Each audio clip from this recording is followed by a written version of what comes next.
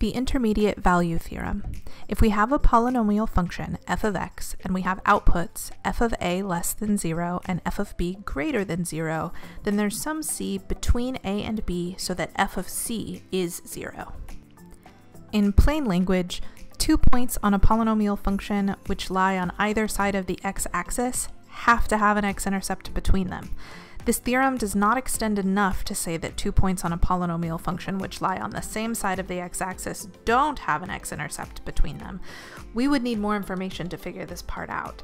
In this situation, there could be no x-intercept, one x-intercept, or two x-intercepts. We might use the intermediate value theorem to narrow down whether or not there's a 0 in a certain interval without having to solve for the zeros. In the function m of b equals 6.7b to the 7th minus b to the 6th plus 3.2b squared minus b plus 1, I can use the intermediate value theorem to determine whether or not there are zeros on the interval -9, 1.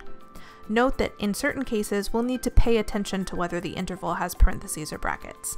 To use the theorem, I need to see where m of -9 is. Using my calculator to find it, I see that it's negative. Very, very negative. Using my calculator again to find f of +1, I see this number is positive. Since they are on opposite sides of the x-axis, there must be a 0 between them, so my answer is yes, there is a 0 in the interval. If they had not been on opposite sides, my answer would have to be I don't know, since I wouldn't be able to tell from the theorem alone.